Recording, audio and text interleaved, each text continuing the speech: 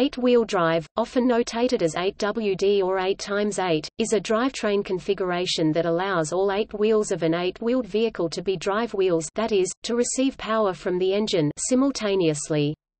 Unlike 4-wheel drive drivetrains, the configuration is largely confined to heavy-duty off-road and military vehicles, such as all-terrain vehicles, armored vehicles, and prime movers.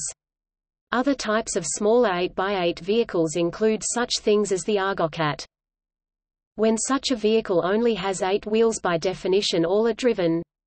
When it has 12, with 2 pairs of ganged dual wheels on each rear axle, all are also driven, but the 8x8 designation remains.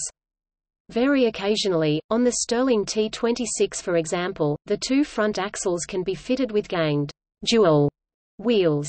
For most military applications where traction, mobility are considered more important than payload capability, single wheels on each axle, often referred to as super singles, are the norm.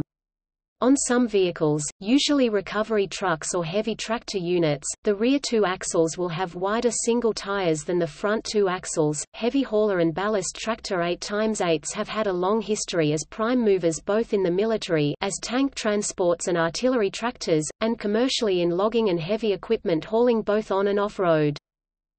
Most 8-wheel drive trucks have 2 forward axles and 2 at the rear, with only the front pair steering.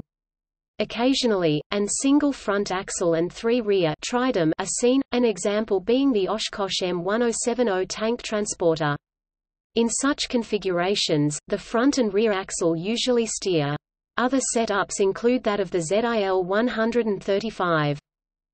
Many wheeled armored vehicles have an 8x8 driveline, and on these the axles, which usually have independent suspension, are more evenly spaced.